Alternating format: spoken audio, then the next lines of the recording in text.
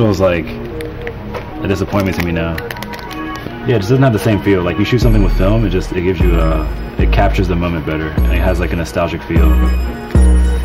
So I feel like you look at a digital photo, you could say, oh, that was shot last week, but if you shoot something film, it's like, when was it shot? Was it shot 20 years ago? Was it shot yesterday? Like, you don't know.